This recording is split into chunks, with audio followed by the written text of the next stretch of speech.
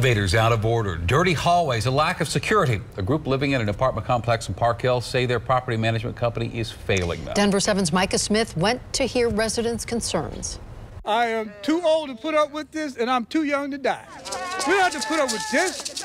Each one of these protesters are over the age of 62. They all live at the Dahlia Square Senior Apartments in Park Hill and say they want the community to know the nice exterior of their home doesn't reflect what's going on inside. The first complaint I have is on the generator. Our elevator goes down all the time. Resident Donna Stewart says that leaves many residents trapped on their floors. Some of us on walkers, some of us on wheelchairs, and we can't go down the stairs. Together, this group compiled a list of 35 formal complaints, including the need for new air filters, dirty trash rooms, and lack of security. Anyone can come in and out of our building at any time. And when residents talk about security, they're talking about the gate that surrounds the property. After the news conference, the residents showed us this gate. They say you can just open it and it never locks. This is how the homeless invades our property. Resident Chairman Sekou took us to another area that has residents concerned. And all they have to do is go right here